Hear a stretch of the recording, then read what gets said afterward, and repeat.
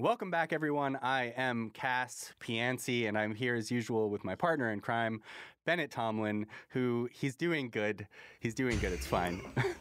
More importantly, we're here with a guest that I'm very excited about, Elizabeth Lopatto from The Verge. You're deputy editor of The Verge, and you've been covering the Elizabeth Holmes Theranos trial. So welcome. How are you? I'm great. Better slept than I've been in about 4 months. So that's very exciting. Good. I'm glad to hear that. To start this, I think maybe there's some people out there who, for some reason, somehow, some way, don't know what this is all about. So maybe you could just fill everyone in and do a recap of why Elizabeth Holmes was on trial at all. Sure, yeah. So this is just very recent history. For a while, there was this big splashy startup called Theranos. It was one of the unicorns. People were super excited about it. And they promised they were going to revolutionize blood testing technology. And how they were going to do that was, they were going to take a finger prick sample, and then they could do every test on the finger prick sample. And then this article came out in the Wall Street Journal, written by a guy named John Carreyrou, that was like, oh, hey, that's not true. And that was sort of the beginning of the end for Theranos, which went bankrupt in 2018. And the SEC got involved, as the SEC sometimes does, and they referred the case over to the DOJ for criminal charges. And so after sort of this dragged out period of negotiation about what could and couldn't go into the trial and what evidence the jury could see and all of those things, plus the coronavirus pandemic, in September 2021, we all sort of began going through the evidence against Elizabeth Holmes, who has ultimately been found guilty of 4 counts.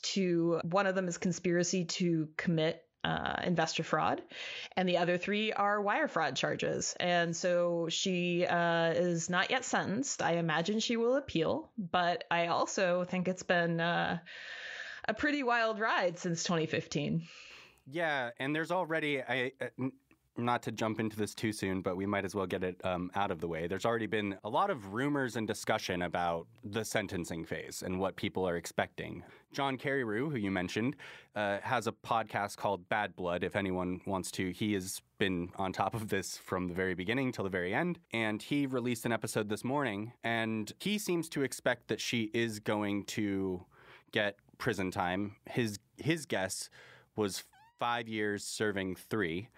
And from what I've heard from lawyers on Twitter, not that that says much, but lawyers on Twitter are suggesting somewhere in the neighborhood of 10 to 15 years. And then Carreyrou's co-host, who, forgive me, Emily Saul, yeah. Emily, thank you. Emily Saul suggested that she's possibly not going to do any time at all. You're a reporter, you're not a lawyer, but I'd still love to hear your opinion on that in general. Well, I got to know Emily pretty well during the course of the trial because all of us who were there every day got to know each other pretty well. We trauma bonded. I'm inclined to think that Emily knows what she's talking about. She's a really knowledgeable legal reporter. That said, I will be surprised if she doesn't see some prison time, because the thing is, this Holmes trial, the whole thing, Theranos, all of it was such a circus that I feel like there's a point to prove here that you can't get away with it. And, I noticed that the judge who will be doing the sentencing, Edward Davila, he made a point of being absolutely as fair as he possibly could be to Holmes and to her defense team, sometimes dragging the trial out a little bit longer than I thought it necessarily needed to go for this kind of fairness. And it makes me think that part of that is to avoid the possibility of an appeal or to knock down any kind of appeal that happens. But I also think part of it is to make the sentencing stick. So we'll see. None of us know. It's all wild speculation, which is the most fun part. But I will be very surprised if she doesn't get some minimum amount of jail time. And to clarify that, it's the rumor mill suggesting that she might not get any jail time. The reasons that I've heard are that she has never committed any offense before. She just had a baby and she was abused. She was abused by her boyfriend at the time, Sonny, who is also going to trial shortly. But that's the reason there's speculation about that at all. Yeah, and look, Emily's read on it on that podcast was that she'll get ordered to pay restitution to those investors, right? Which it's not a small amount of restitution. I think it's over $100 million. So that's not minor either. But again, I just think that this was such a big case that I would be surprised if that were the limit of it, particularly because I know that there's a sort of sentiment about the way that the verdict broke down that, again, Elizabeth Holmes is getting away with it. And what I mean is she was found guilty on 4 charges. There was a hung jury on 3 charges, and all of those sort of fall into the investor bucket. But when it came to the patients, she was found not guilty. And the conspiracy to defraud patients, she was also found not guilty. Now, I think that had to do with prosecutorial strategy, because I think it's a lot harder to prove her direct involvement to defraud patients. And I think that patient testimony was really helpful in getting the investor convictions, which, by the way, carry more jail time. But I do think that there is a general sense that she's being punished for the wrong thing. Like ripping off Betsy DeVos is a little funny. Jeopardizing people's health is not funny. In terms of society, it seems much worse to give someone a false HIV result than take a couple million from Betsy DeVos. That's right. So I think that there's going to be an open question about how much that sentiment comes into play when it's time for sentencing, because I've certainly heard people, patients especially, expressing the sentiment that they're glad she got a conviction, but they also felt that their voices weren't really heard, or they weren't really people didn't understand the severity of what happened to them. So I'm curious to see if that the investor convictions stand in for the sort of more emotionally compelling convictions, and there's an element of that punishment there. Yeah, and I think this has clearly been a very large case, one of probably the most important fraud cases we've seen in the last few years. And yesterday, you published an article which ran with the headline, "Elizabeth Holmes' Verdict Won't Change Silicon Valley." And so I was hoping you could talk with us a little bit about the dynamics of this case and why you think it won't have that much of a change on Silicon Valley or that culture. Yeah, well, I mean, one of the things that I've been a little bit shocked by is the sort of revisionist history I've heard from a lot of people in the tech world where they're like, oh, but Theranos wasn't really Silicon Valley. And it's like, yes, it was. I'm sorry, you guys were touting her as the successful female founder, right up until the moment that she became radioactive. Give me a break here. Besides the people who were on the cap table, which include, by the way, Larry Ellison, Don Lucas, who, if you don't know him, was an early investor in Oracle, these guys really brought cred to Theranos, and they were early investors. They were important. You have Mark Andreessen running around saying she's the next Steve Jobs. He's deleted those tweets now, but I still remember. The internet never forgets. Yeah, that's right. And Tim Draper, let's not forget Tim Draper, who still touts her. He says that if it had just gone out as a beta, she wouldn't be doing jail time right now. Comparing blood tests to software, which is just insane. Well, this was one of the things when I first saw the Carrie Rue article, I pulled the cap table because I wanted to see who the investors were. And it was, look, I'm not an investor. I'm not an expert. I'm just a messy bitch who lives for drama.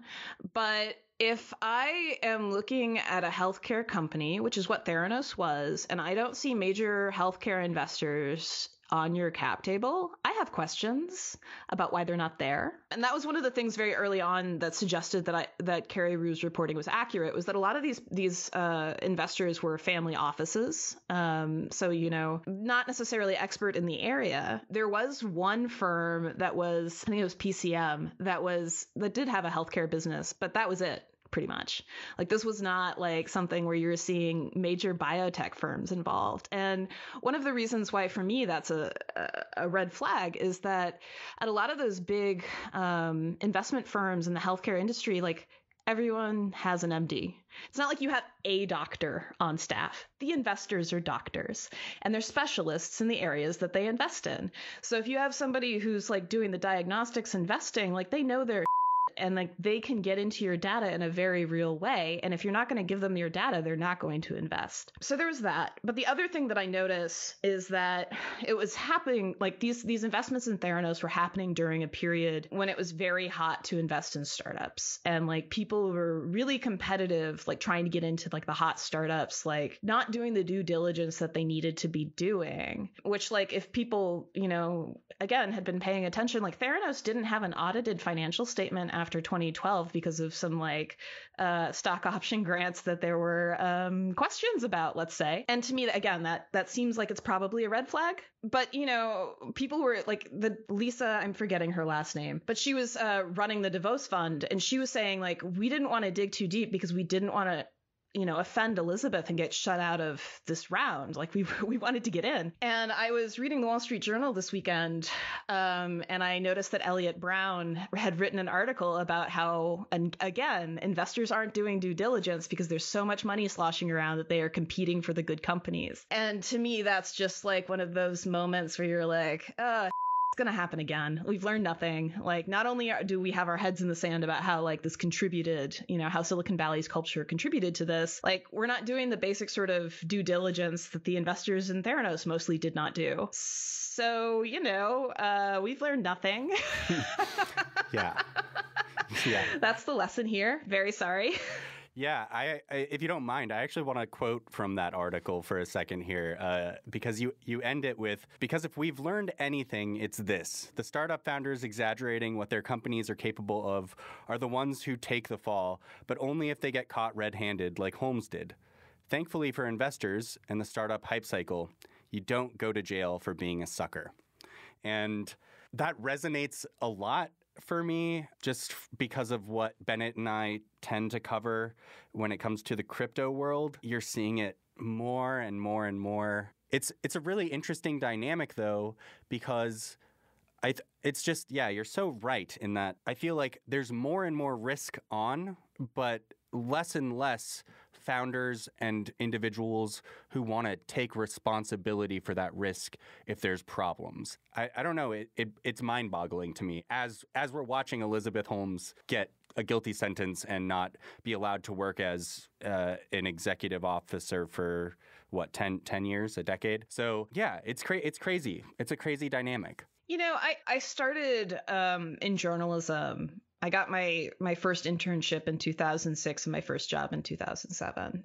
So I had a front row seat for the financial crisis because I was working at Bloomberg at the time. And, you know, I do remember in 2007, early 2007, before it started to hit the fan, people were saying going to hit the fan. And everyone said, no, it'll be different this time.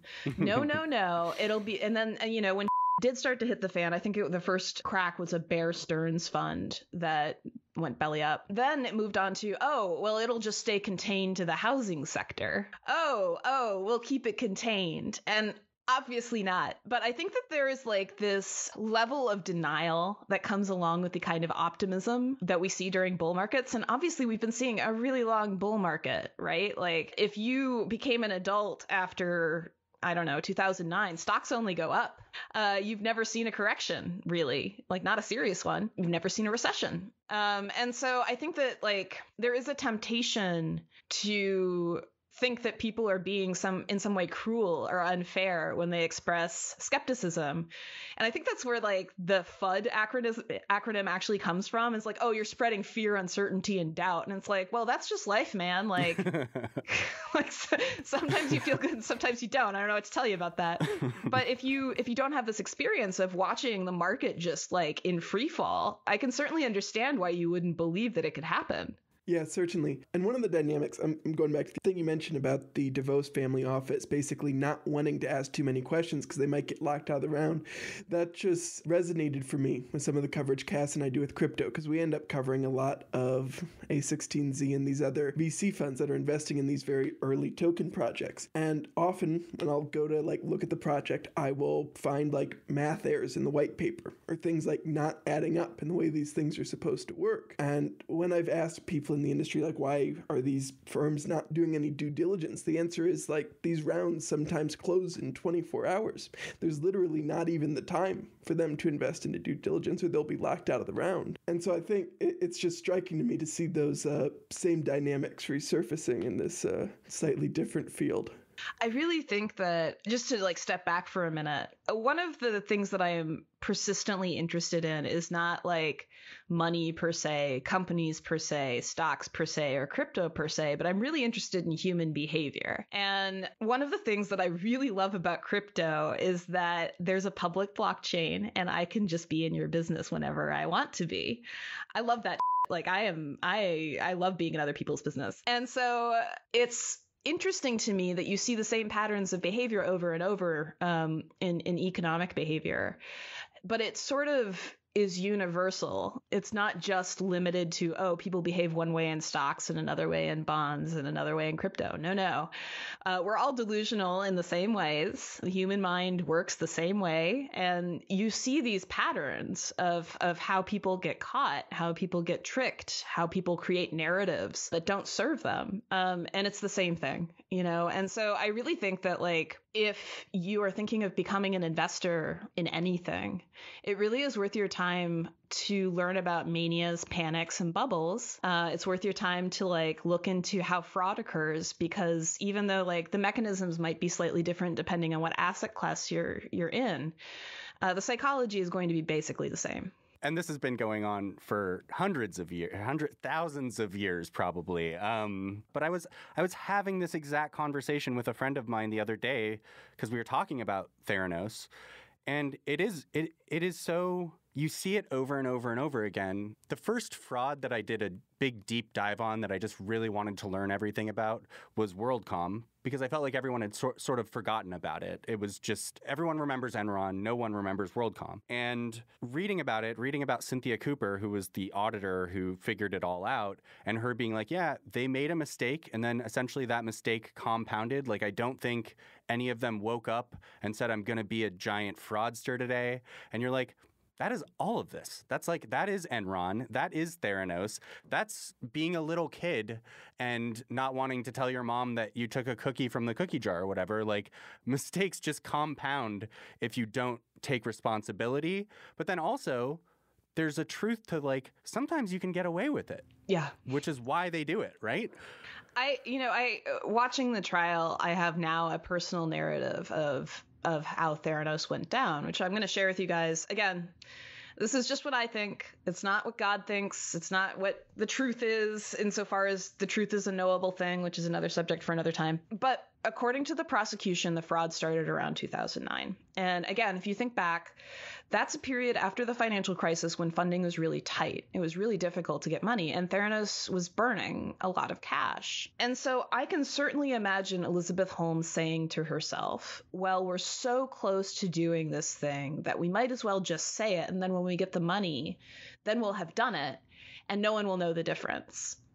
And then from there, I can just imagine it compounding, because it turns out that there was some problem. It was harder than she thought it was going to be, but you still have this enormous cash burn. And then from there, it's like that video game Katamari Damacy, where you like start with like a tiny little ball and you wind up rolling up the whole world. Like, it just kept, getting bigger and bigger and bigger as she was like scrambling to try to like make this thing work. So yeah, I certainly don't imagine that when she founded Theranos in 2006, she was like, I'm going to do a fraud. No, I think she really thought she was going to change the world. I think she thought she was going to do something good for people. And I think that also is part of the reason her pitch was so compelling. Like, you listened in the courtroom, we listened to a lot of her investors talking about, the vision for Theranos and why they thought it was amazing. And like, especially listening to James Mattis, who was a board member, like he was like such a true believer in the possibility that this kind of blood testing would save so many lives, especially military lives. And like,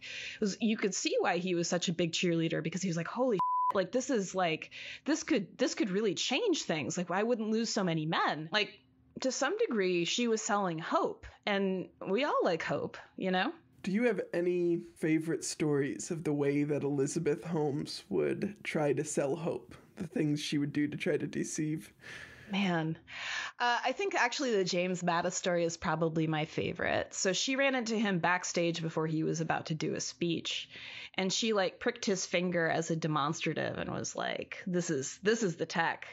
And he was like, can we test it? And she was like, we can deploy it right away. And he was like, let's go.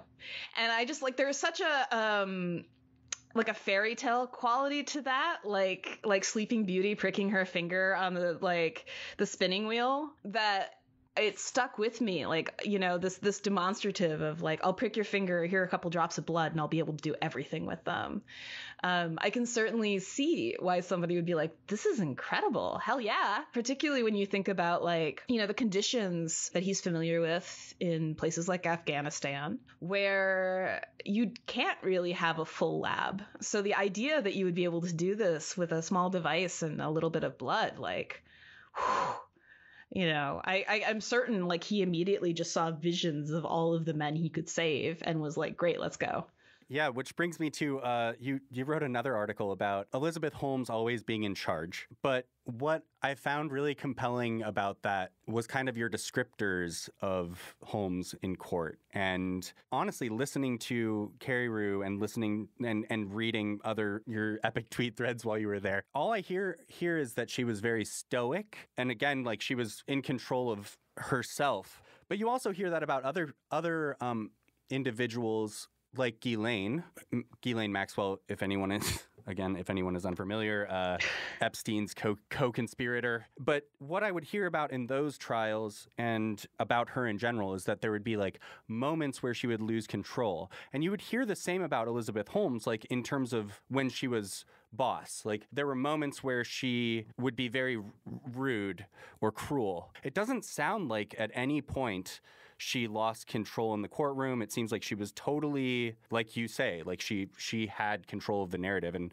that just seems a little different than most people who are going on trial and going up and getting cross-examined. You know, I was really struck specifically by her posture because I think she must have great abs, like just to be blunt about it, because I was like slumping by the end of the day and I could see her lawyers like wilting around her and she was still just absolutely straight up. So good on her for that. But, you know, I think one of the things that she really was good at was when she had control of a situation, she was really good at using it. So there were times in her testimony, especially her direct testimony, where I felt she had probably rehearsed the answers. And like part of the reason I felt that was because she really just gave a compelling delivery, like she really delivered it, you know? And so I can certainly imagine like if she's meeting with investors and she's had a chance to rehearse her roadshow, like I imagine she must have been killer. And the moments where she seemed to waver a little or seemed less certain was when she had to answer stuff on the fly. And so some of that was, I saw a little bit of that in her direct testimony when she was having to answer questions about stuff she had heard in the courtroom from other witnesses. But I was particularly struck by it on the cross, because there was this moment with these memos. And for those of you who haven't been following this closely, there were these memos that had the logos of drug companies at the tops that she presented to investors as quote unquote proof that her technology had been verified by these companies, except that everything in those memos had been written by Theranos. And she had edited them in places to make them even more favorable than they already were. And so she admitted to that in the direct testimony, that she had put the logos on top. And then on the cross, there were more questions about like why things got altered. And I watched her suddenly start to clam up and be like, I don't know who did that. I don't recall.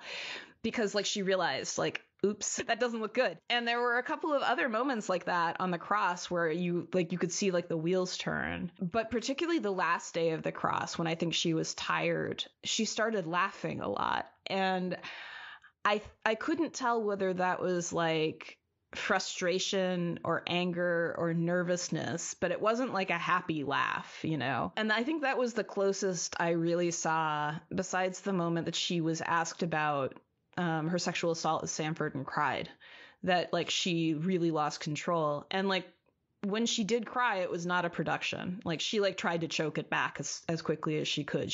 I felt that she didn't want to look weak in that moment. That almost was despite herself. But aside from a couple of like those moments, it really felt like she just had this like iron self-control. And like the schedule that was presented as part of the abuse testimony sort of spoke to that. And like there were these like, you know, she was getting up at like 3 a.m. and like thanking God and washing her face. And then, you know, like this sort of like regimented schedule. And then there were these like bizarre affirmations that are like, I will always do what I say. And, you know, I am the leader, and all of these sort of like really just intense like things that she had written down. And, you know, maybe this is just a personality thing. I can't imagine treating myself that way. I really cannot. Like, I did get up really early. I did work pretty hard on this, but I can't imagine like being so unforgiving of myself that it's like, I will do everything I say. Like, I might be tired.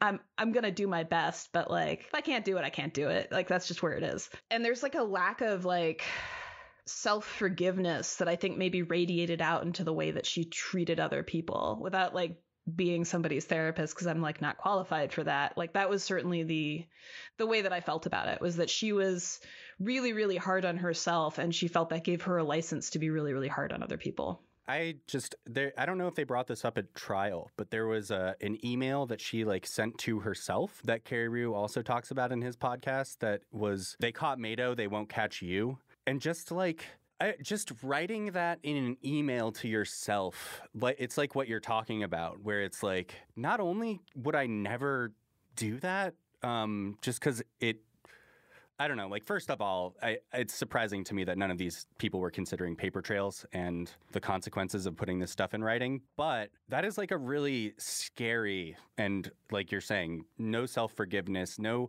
like real self-empathy either, or acknowledging the thought of like, maybe I need to stop.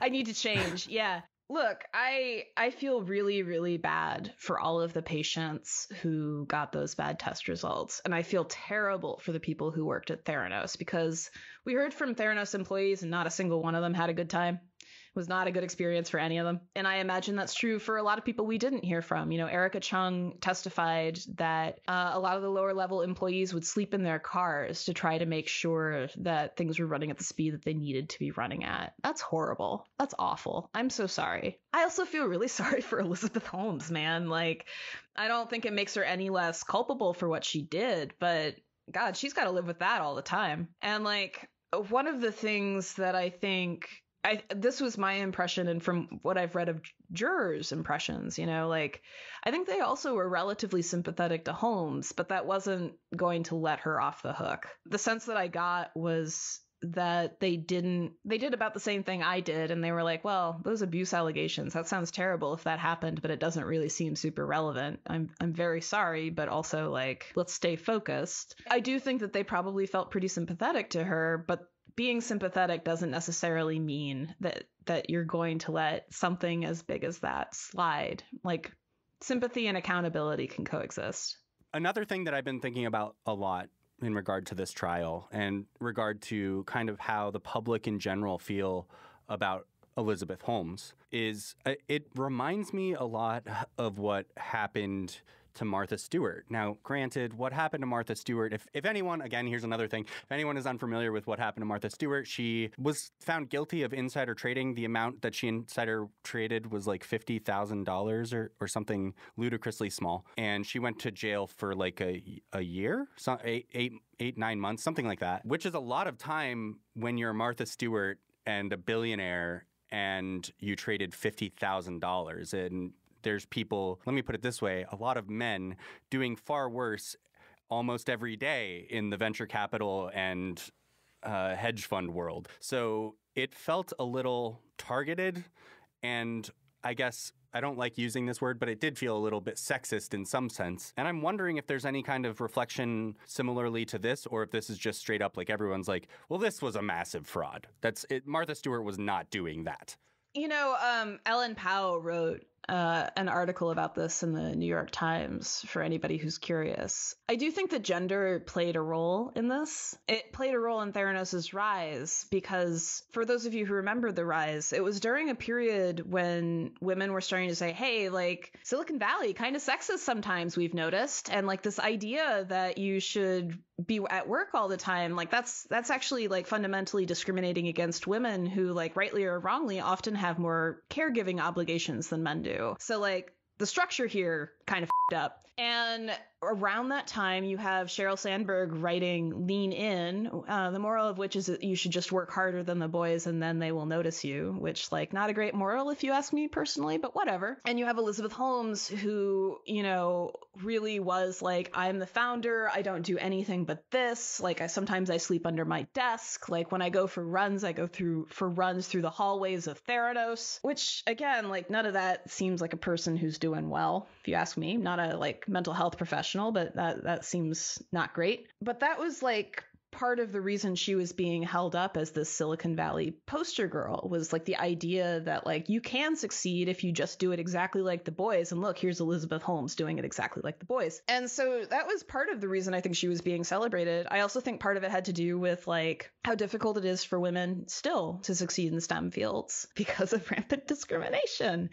And so whenever you have someone who is succeeding, there is this, you know, temptation to make them into something bigger than they are. And so that gave her sort of an outsized profile based on, you know, these sort of cultural dynamics that then I think really fed into her fall, because if she hadn't been so well known, I wonder if, you know, we would have wound up with a criminal prosecution, or if the SEC just would have, like, fined her and called it a day.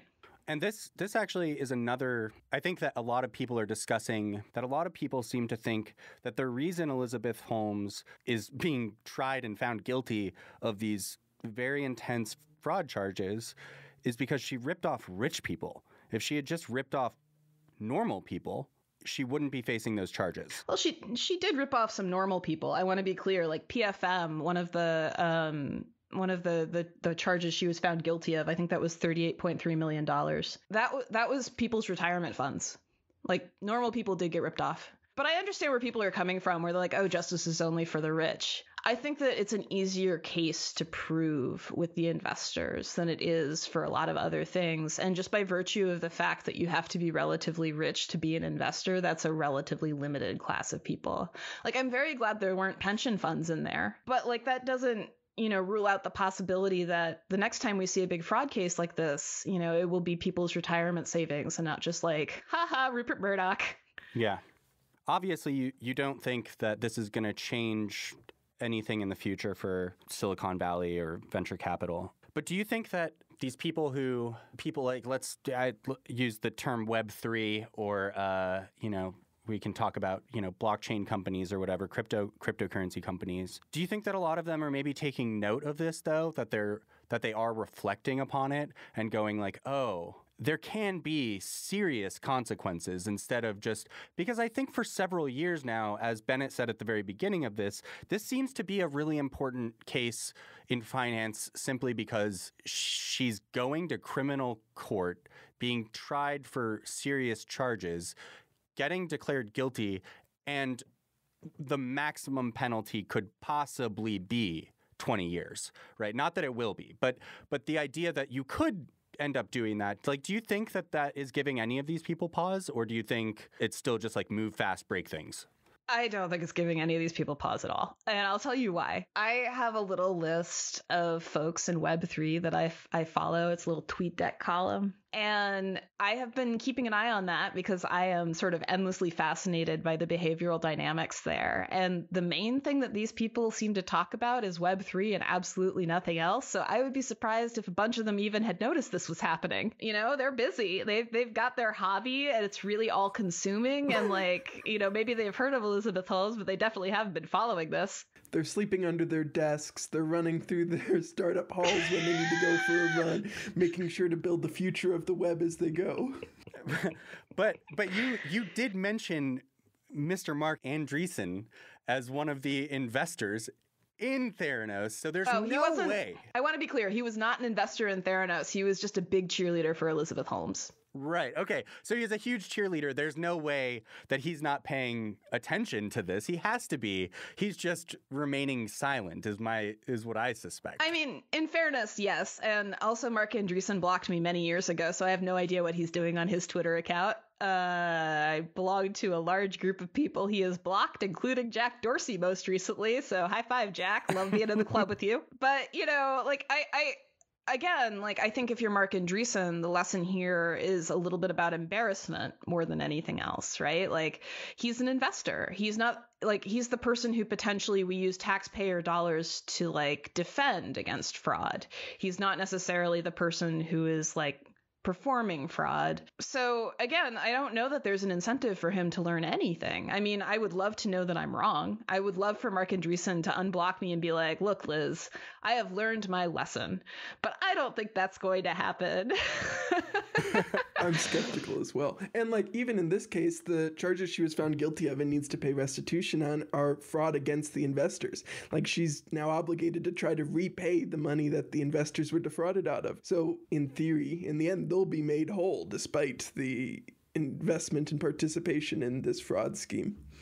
That's right. And I also think that if you're watching this closely and you're an investor, the person that you should be most scared of becoming is Alan Eisenman, who is far and away my favorite witness. There were like 32 witnesses. And Alan Eisenman was an early investor in Theranos who reinvested and was the basis of one of the charges on which the jury hung. And he got up on the stand, and my God, did he just look like a idiot. Like, it was incredible. And like, he didn't cover himself in glory. It was one of the funniest cross-examinations I've ever seen, and I've been in several court cases at this point. At one point, Holmes's lawyer asked him if he was a lawyer, and he was like, no, I only went to law school, and after that I only did tax law. And then her lawyer, looking a little bewildered, was like, that tax lawyers are still lawyers, right? Like... Oh my God. It was so good. Like, the real fear there is that you're going to get up on a stand in front of a bunch of reporters and just totally embarrass yourself, and I'm going to call you a human cowboy boot on The Verge. And like that, that's like the worst thing that could happen to you, really, is like you're embarrassed and you're out of your money. It's not like you're... But you bring up a good point, which I think is like reputational risk, right? Like, do you think that maybe is becoming more of a real thing these days? Like, even if it's just supreme embarrassment and people being like, ooh, I wouldn't trust you with my money, Maybe? I don't know, man. Like one of the things about Twitter is that I got to be real with you. If I had enough money, I just would not be on Twitter ever. And so it's astonishing to me to see like millionaires and billionaires who are freely posting online and like collecting their L's, because you don't. What else do they have to do? They're billionaires. I mean, there's nothing else. You got to pick fights online. I feel like that's the best way they could be possibly spending their time. I feel like I would be like sitting on a beach drinking a pina colada and maybe reading a book. I don't know. Like, there are things you can do with your life that are not taking L's online. But like, the willingness that these folks like have to do that like astonishes me. They're like willing to be embarrassed so that they can be part of the conversation. And it suggests to me that maybe like reputational risk doesn't function the same way that it used to, that notoriety is important. And like, the person I would point to as sort of the prime example here is Elon Musk, who, again, very entertaining guy, very entertaining Twitter feed. I honestly kind of love that he can accidentally tank cryptocurrencies just by like tweeting things or being on SNL. But like, you'd think that there'd be some kind of like consequences for his 2018, maybe we're going to take Tesla private. Oopsie, no, we're not. Oh, there's an SEC violation. And there isn't. There doesn't seem like that has done anything to make the people who are his fans any less his fans or any more skeptical about what he has to say and his predictions about the future. So I do wonder if we've like drifted free of reputational risks. I certainly think there's some evidence for that. I mean, we can talk about the attention economy or whatever you want to call it, but being notorious and having people pay attention to your name, whether you're famous or infamous, has value. One thing that I kind of want to discuss is that what I was struck when going through Bad Blood and listening to it is that it seemed like Theranos had a team that was quite good at getting media coverage, at bringing in certain journalists and places to try to cover what they were doing, and they were very stage managed appearances often, where they'd see only a small portion of the demo, certain things were excluded, and the people they were met with were coached on like what to discuss. And so I kind of just want to know your thoughts on the appropriate way for journalists to cover a multi-billion-dollar company claiming breakthroughs in science without peer-reviewed evidence. And like this isn't just Theranos, because like when Elon Musk did his battery day, he's talking about the supposed improvement that the Maxwell purchase was going to have on Tesla's battery tech. And their tech had only been done in like a single cell test at that point. The kind of things he were claiming had never been tested or verified in any peer-reviewed way. And still then, when that was announced, he got a bunch of purely laudatory coverage. And so I really just kind of want your thoughts on that kind of dynamic and the best way to mitigate, manage, or incentivize it to be better. I think it's tough. One of the things that is true about journalism is that you assume that if a CEO tells you something, they're in a position to know, like a much better position than you. And they're probably telling the truth, because most of the time people are telling you the truth, right? Like generally that is how people function. Like sometimes people lie to you, but like that's rarer. When it comes to something like scientific claims, I really love peer-reviewed evidence. That to me is the gold standard. If you're saying something without the peer-reviewed evidence, and by the way, this is actually very common, and this happens at medical conferences because the conference presentations are not peer-reviewed. Usually there's sort of a preview of something that you're going to see in a medical journal later, and like the conference itself is part of the peer review process when people like ask questions and things. I think one thing to note is, where it is on the sort of spectrum of reliability, right? Like you can tell the audience, he said without pointing to any evidence, or so-and-so claimed without providing underlying details. Because for better or worse, when Elon Musk says something, it is still news. I do think it's worth slowing down. And I think this is where people get tripped up, because the impulse in news is often just publish as quickly as you can because the audience wants the news now. And to the degree that you can like slow yourself down, call some experts, get some other takes from people who are in the field. So if we're talking about batteries, that means, there are a lot of folks in academia who do great work on batteries. You can call them up. They'll talk to you.